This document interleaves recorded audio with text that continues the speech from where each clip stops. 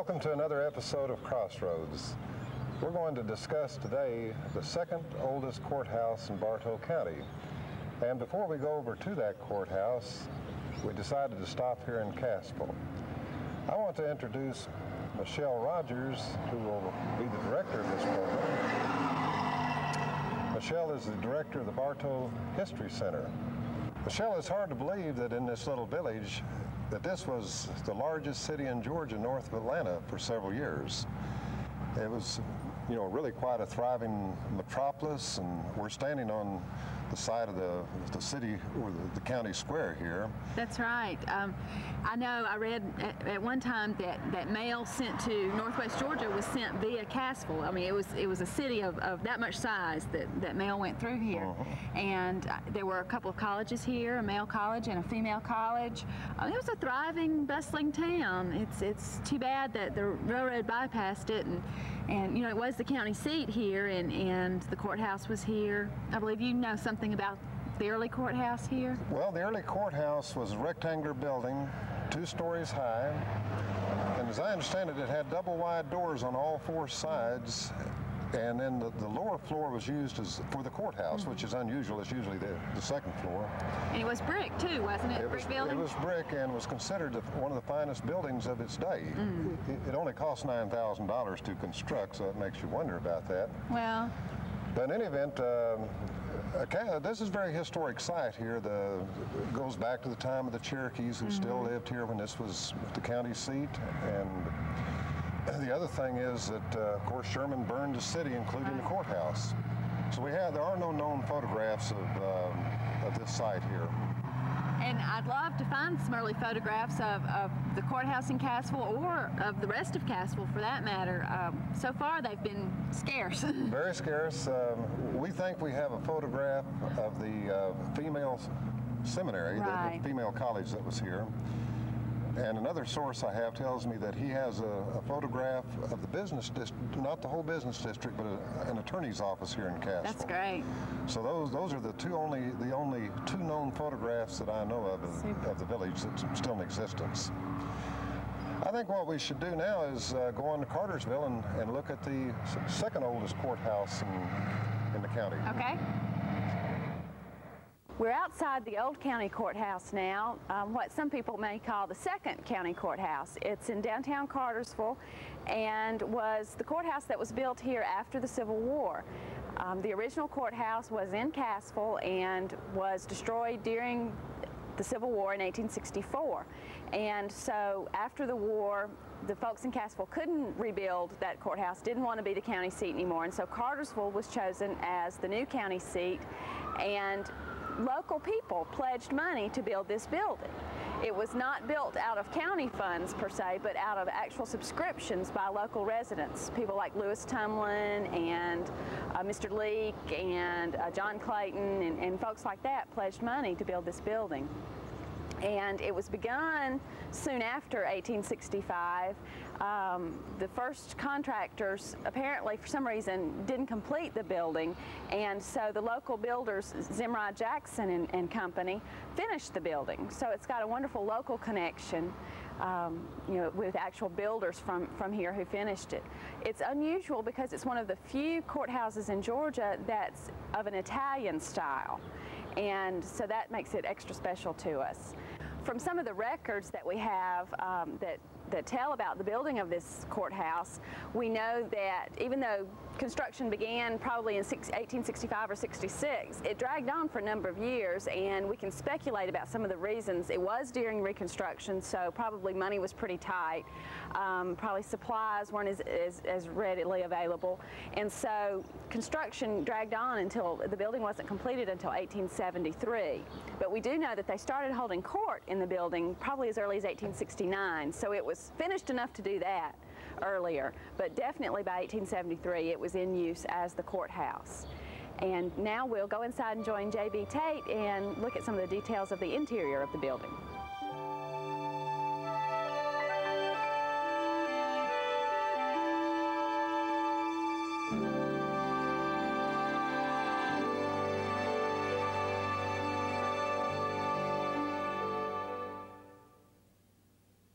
upstairs now in the old courthouse. You know, I've never been up here, and this is quite a treat.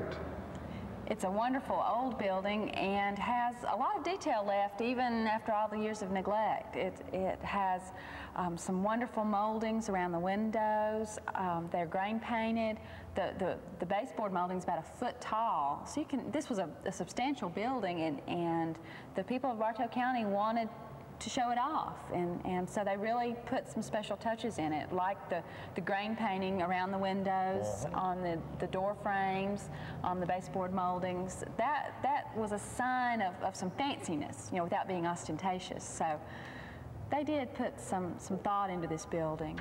Michelle, what was up on the second floor here of this building? Okay, we have no photographs that show what it looked like as a courtroom upstairs. So from just written descriptions, we have found out that the courtroom was upstairs, and the judges' chambers, and the jury rooms. So we've identified an area that we think was the jury room. There's some wonderful graffiti on the walls there, and so we think that was where the jury met. There's a back staircase that appears to be, I think you and I looked at it earlier, and it appears to be of the same date or around the same date as the building, but appears to be pieced together. So I wonder if maybe they salvaged a staircase from another local building to put into this building, but it's very pretty. Well, this building, obviously, when you go downstairs, you can see how many times it's been altered. So it could have been the original and just shifted over to, when people remodel, they often use the same. But you're right, the staircase of vintage would be the 1860s, early 1870s, when this building was worked on and completed. Right, and we think it's been altered even enough that originally it curved around more than it does today. Oh, okay. We found an arched opening that looks like where the staircase would have curved into. You know, when you look around this upstairs, this old building, you see where there's been some water damage on the ceiling, and those what must have been wonderful brick windows at one time when it was original, in its original condition. Is this building sound and safe? Oh yes, it's amazingly sound for its age. It was a well-built building when it was built. The walls are I believe, more than a foot thick. And when they built the building, they used some iron tie rods. And so the walls are very plumb even today. And we've had a structural engineer study the building, and he said it's in great shape. So cosmetically it looks pretty bad, but it's not too far gone to be saved. Oh, okay. Well, that would be wonderful if this building could be brought back to life for the community. Wouldn't it be a wonderful centerpiece for downtown? Now, we don't know whether are the floors up here original, or do we know? I'm not sure, JB. I know the ones downstairs aren't. And I know the ceiling upstairs is not original. Originally, it was a plaster ceiling, and you can see the ghosts of it on some of the lath board where some of the ceiling has been removed. Oh, okay. You can see where there was some plaster. Right.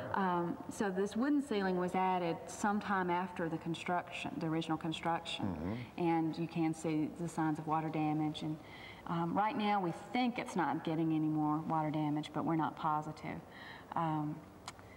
It needs some loving care and restoration. Well, you can obviously tell that it's, not only can you look around here and see that it's been in a state of remission for Lord knows how many decades, but it's also interesting to know that it's still structurally sound and with some resources could be brought back to life. It could be really very beautiful. We have we have a copy of the original architect's specifications for the building, and it spells out in detail what color the blinds were to be painted. They were supposed to be green.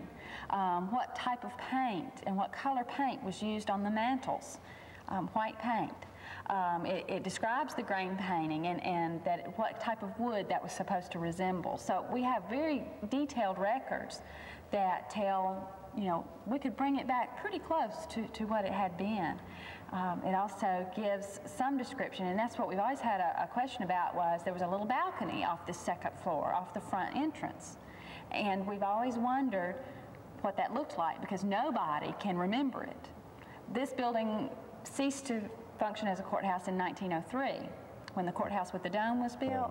So since that time, it's been in private ownership and been a variety of things, everything from Veach's wholesale grocery to a skating rink to an antique shop. Well, let's stop for just a second here. What's the time frame that we're talking about? What decade was it a feed and seed store? From what we've been able to gather, early 1900s through at least the 1930s, maybe even into the 40s. And probably in the late 40s or in the 50s, it was the skating rink. I think that was a very brief existence, but I don't know for sure. And for many years, it was a furniture store. Henshaw and Morgan, and then later, Shellhorse Furniture was in this building. Okay. Yeah. And then an antique shop followed that. So it's been a lot of things. But one of those mysteries was, see, nobody can remember it being the courthouse. All those folks are gone now. And so we wondered what that balcony looked like. We've read about it. And people reminisced about, passed down stories about it, but we didn't know exactly what it looked like. And I discovered a picture of a courthouse that used to be in Alpharetta, and it is very similar in style to this building. It's a brick, two-story, Italian-style building, and it had a little balcony off the second story, and it was a little iron self-supporting balcony. It didn't have long columns down the front. It just sort of hung off the front of the building, and I have a feeling ours was like that. Michelle, back to this topic of a skating rink and a feed and seed store. Maybe we can scramble around and find people who are associated with that. I would like to interview them and have that on record with how the courthouse has been used over the years. I would too, and that's, maybe this will help because we've had a hard time finding folks who have a memory. I mentioned that it was Veach's Feed and Grain and Wholesale Grocery for many, many years. And the Veach family was a big family in Adairsville. And so I've tried to find descendants who could give us some information, share some information, and so far have not been able to. So I'd love to talk to folks. Surely they have photographs, of the building. I did find one fellow, Mr. Holcomb, who's in Adairsville, whose father worked for Veach's in the 1930s. Okay. And he had a wonderful photo, an interior shot of the downstairs when it was the Feed and Grain store. Does the museum have that? I have a copy of that photograph. Okay, good. So that's a nice one, but you don't see much of the building, but still it tells a part of the history of this building. And we think when it was Veach's that's when they installed the manual operated elevator. Right. That's we all fall in love with around here, but was not original to the building. It was added at some point later, but it is not new at all. Well, when I first saw it, I thought, did they have a bell tower? And was that and then I was corrected, of course, and was told that it was an elevator. Well, but that's a good question because the original specifications for the building did mention some sort of little tower or turret for the top of the building, but as far as we know, that was never built. Well, let me ask you, what type of pictures do we have on this structure? In other words, how far back in time can we go and say this is the courthouse at this point? Well, most of the pictures that I have are from this century, from probably the 1920s up to now. And all of those photos show it when it was something else, some commercial enterprise. I see. And all of those show it without that little balcony that I mentioned. I have a couple of earlier photos, but there were some wonderful big trees downtown. And some of those covered up the front of the building so you couldn't see the balcony. And then another shot was taken across the way from the old Park Hotel looking east. And it would have been a great view, except that there used to be another little depot downtown called the Seaboard Depot. And right where that depot sits blocks the view of the front of this building. And that was a pre-1900 picture, so it would have shown us the balcony if the depot hadn't been there. So we're not having much luck. Well, maybe a program like this, well, somebody in their family archives, who knows, they may have an old photograph, and if so, they would share it with us. That would be wonderful. We really would like to do that. We had a group of students from Georgia State University who are studying preservation come down and study the building. They measured it, really did a detailed study of the building, and I have their notebook that they put together, and they did some research, some background research on the building, and found out some interesting things for us. We discovered the name of the architect. His name was Calvin Fay, and he was with a firm called Fay and Corpet in Atlanta. and they found out a little bit about him, and so that was a great help to us. They took a lot of slides, so we have that finished product now. Well, good. You know, I think the style is it Italianate? Is that the correct pronunciation? You know, most of the early courthouses in Georgia, 19th century courthouses, are with the columns and very, very similar to what replaced this courthouse. So it's kind of interesting that I believe that the building was finished enough in 1869 that they were holding court here. Right. So that this Italianate architecture, which came in right before the Civil War and then continued for a while after, and then it, like all architecture, goes in and out of vogue for a while. But I assume that this building was rather unique for the time period. It was a style that was popular. You know, if you look at Barnsley Gardens, it's the same style. I mean, that was popular in the area you're talking about, and probably was popular at one time, and yet it's only one of maybe 2 or 3 in the whole state of Georgia courthouses in this style that's left. So it's important for that respect, you know, that it's one of a very few of a certain style left. And well, as people can see, the building is in poor repair, but it is on the National Register. It is on the National Register and has been for some time, and is really admired by preservationists who come here from Atlanta or from other areas. You know, they really like this building. I wish local folks would gain an appreciation for it as well. Well, I suspect there's a lot of people who were born and raised in Cartersville that really never knew that this was the old courthouse. That's true, JB. That is, and they remember it as Veach's, or they remember it as a furniture store, but don't remember it as anything else. As a matter of fact, as we were walking in today, I met a woman on the street who said, "Oh, you're going in the old building?" And I said, "Yes," and she said, "My daddy had a little general store, and I think it was in the Cass Station area." And she said he came here to buy his groceries for the store because it was a wholesale supply house. And so I imagine a lot of the smaller grocers in the surrounding areas came here to purchase their stock. And you know, she remembered this building as Veach's when she was a child and coming here with her father. When was the last time this building was rented and released and used commercially? It was last used by Allied Manufacturing probably 3 or 4 years ago. Oh, right. And they mostly used the back of the building. There was an addition made about in between 1905 and 1908 off the back of the building, a 1-story brick addition. And I think most of what they used was that part of the building. That addition in the 50s, or 40s or 50s, was the Farmers Exchange. So a lot of people remember it as that, and they came to that part of the building for supplies, farming supplies. You know, one thing I think is interesting in terms of the detail of the upstairs here is that you located some graffiti on the wall, and it, I don't recall the date. Do you remember the date?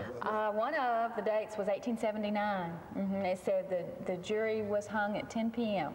and it said, "I want to go home." So, and there's some nice little drawings. That's a wonderful sort of snapshot of what it must have been like to be a juror in the 1870s here. I don't think any of us would like to be stuck till 10 o'clock. Well, you know, obviously when you look around up here too, they obviously didn't have air conditioning, so they had to have the windows open for fresh air. I read an account, and I've also been told this by very elderly citizens who oral history has been passed down, that hardly had they moved into this building and the problems began. And standing up here in this courthouse on the upstairs where the jury would be, a train went by about 10 minutes ago with a tremendous amount of racket, and I can imagine, particularly in the age of the railroads, that they couldn't get much business done up here. Right. And then the other thing is that they didn't have diesel engines, so the coal smoke, the old timers have told me, said the whole upstairs here just be loaded with black soot and smoke while the public was up here. And you can imagine with the windows open and as noisy as the trains are, you know, coming by, it would be difficult to hold court. Maybe while we're here, a train will come by and get an idea of what it's like. But this courthouse really, like we said earlier, the building is structurally sound. You know, in 1993, But they built a new courthouse just a few years after this one, and this was still, I'm sure, a fine building when they abandoned it. Let's see. They stayed here about 30 years and then moved to the courthouse with the dome in 1903. So. It just seems to me that they should have anticipated building this. You know, we are adjacent to the railroad tracks it's here, very close. Right up next to it.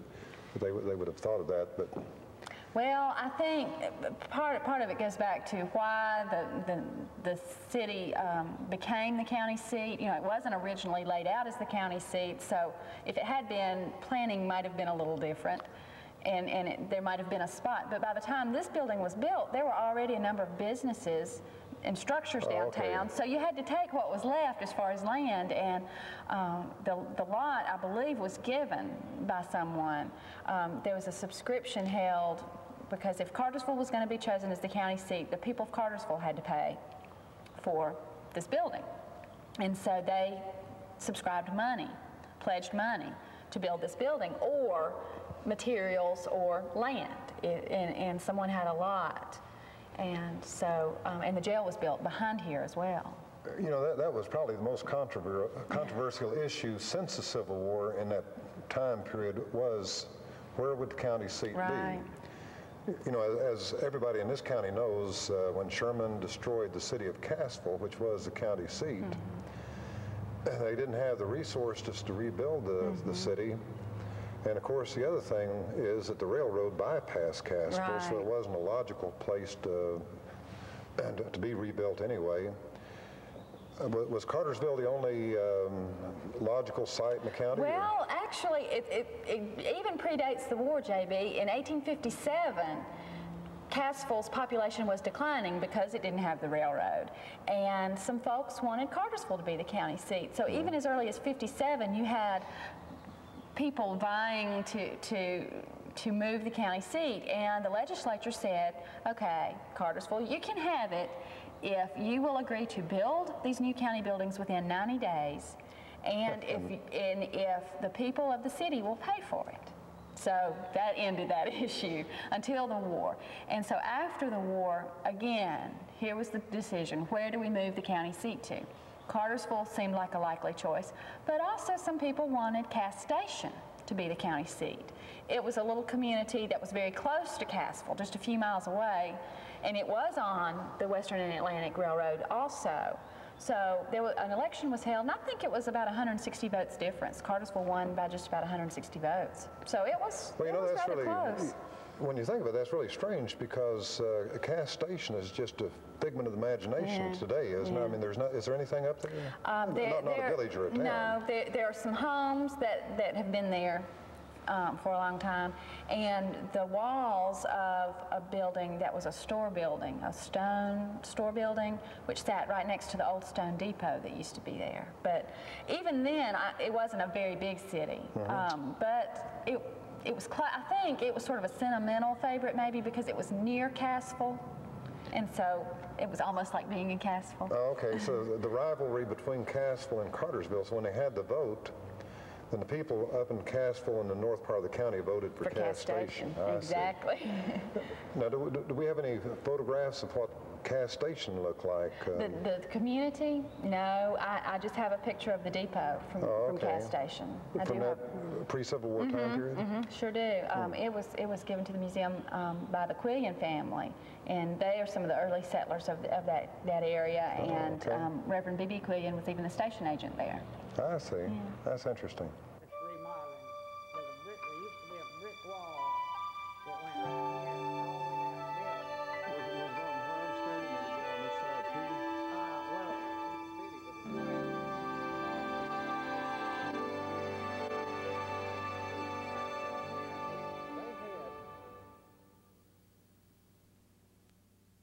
Looking for real value in your next car or truck? Look to City Motors Ford Mercury Lincoln for product, price, and service. City Motors has the product, 5 of America's 10 best-selling vehicles. City Motors has the price, a veteran group of experienced, helpful salespeople offering automotive value that keeps customers coming back. A state-of-the-art service department second to none. Product, price, and service from City Motors Ford Mercury Lincoln.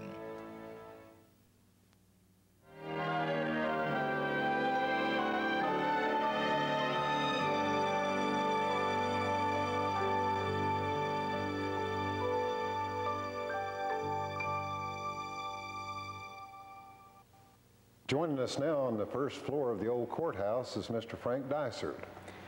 And Mr. Dysart is retired from the post office several years ago.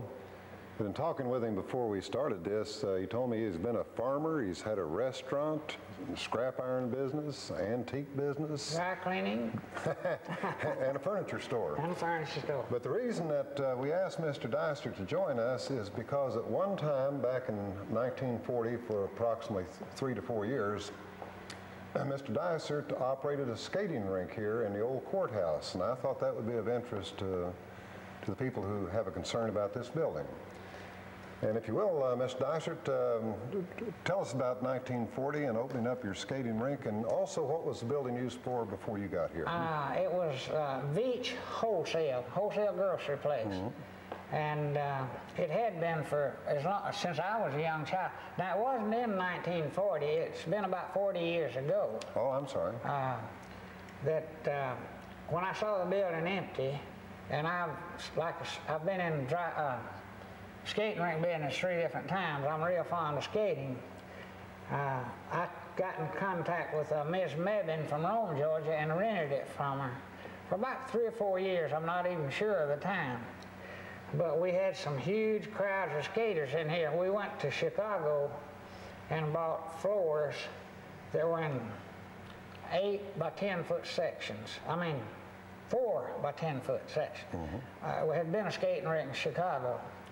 So 2 of my brother-in-laws, George Holden and J.M. Red Crow, were partners with it. It was sort of a family operation. They're both deceased now.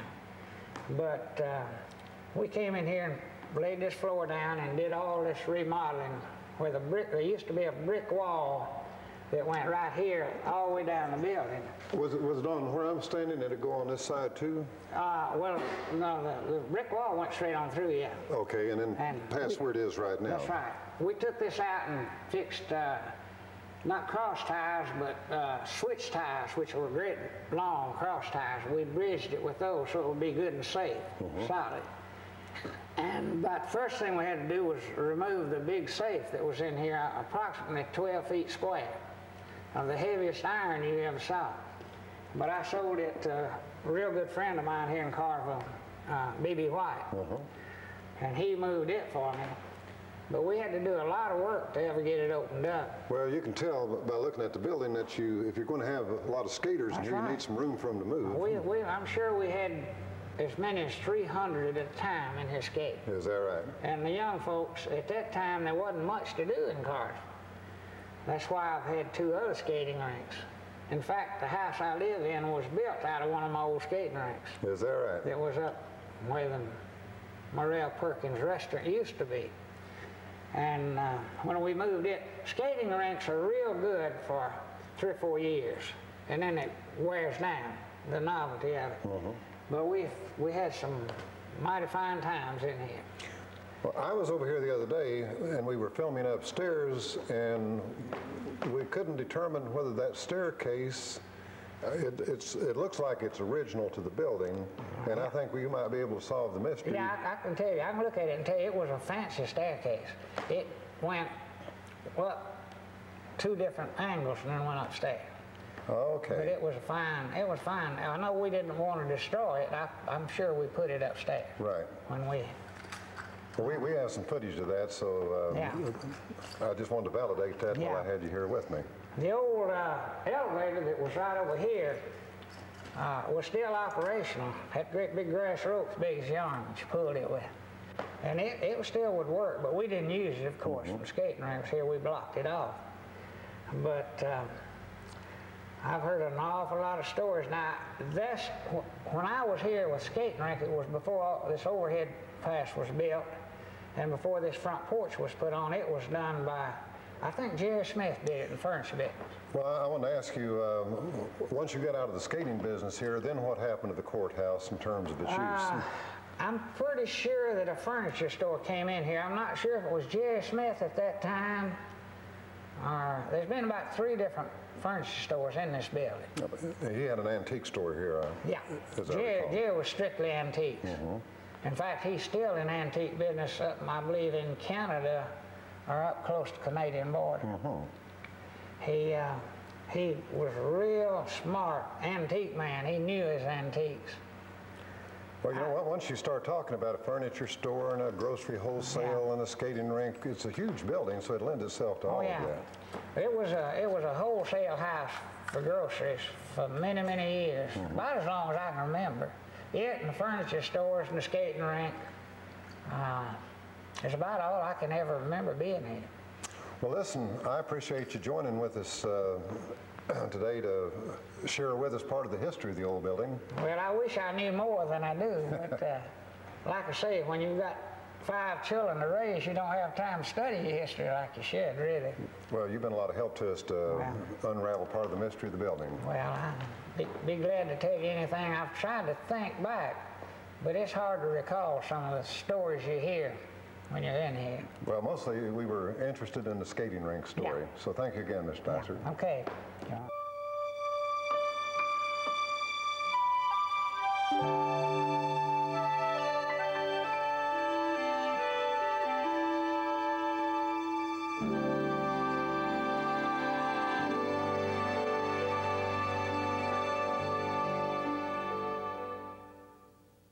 Well, David, I understand you've done some title work on this building.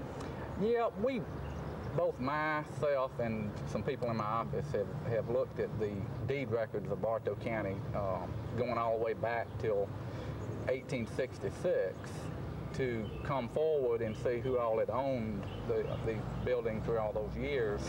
And I really found some interesting things that I didn't know and I had not heard, and it may be something that other people know. But one of the things I found out is that this portion of the lot that we're standing on in 1866 was called the Cartersville Town Lot.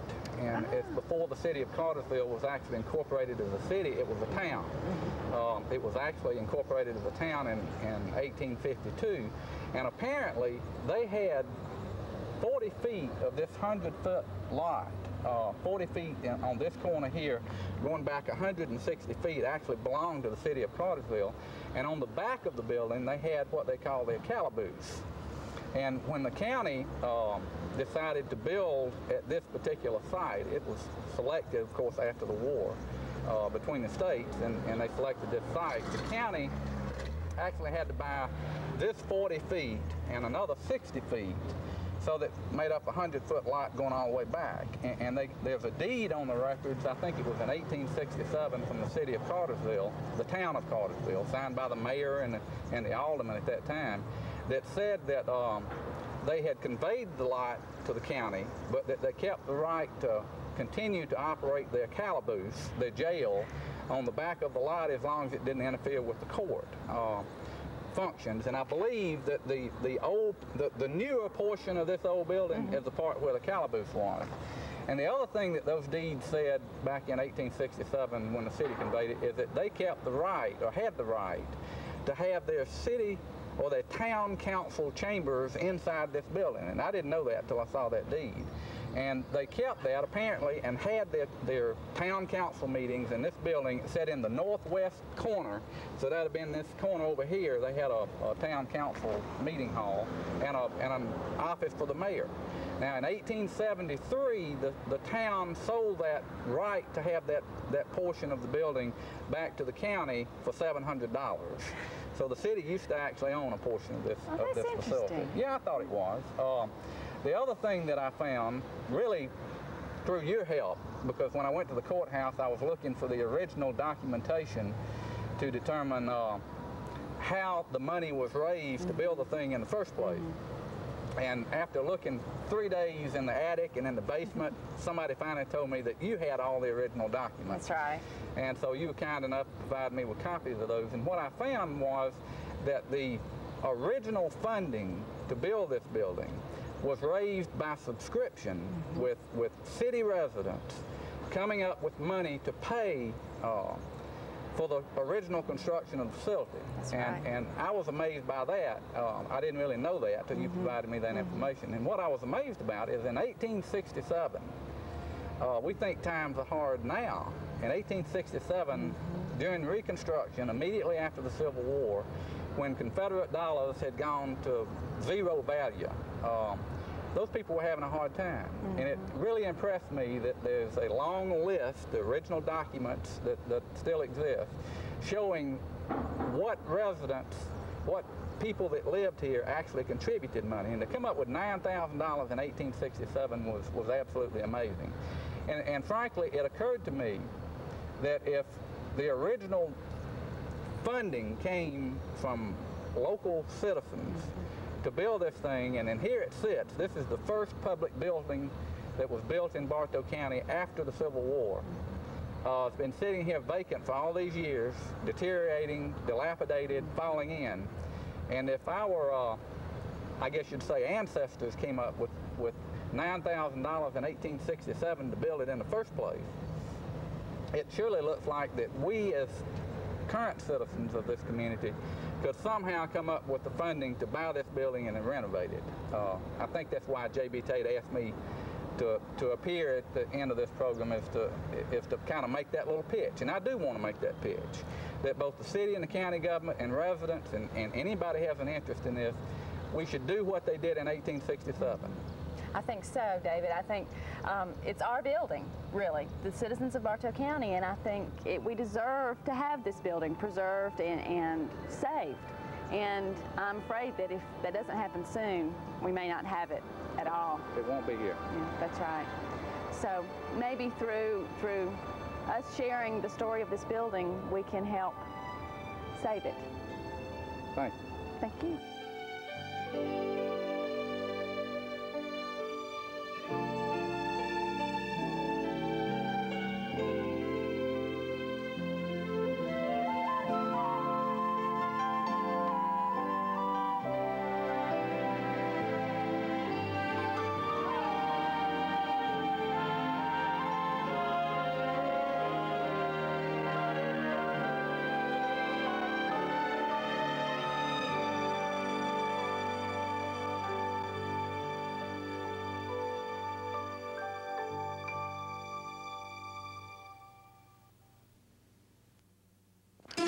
For the most comprehensive line of forestry, lawn, and garden equipment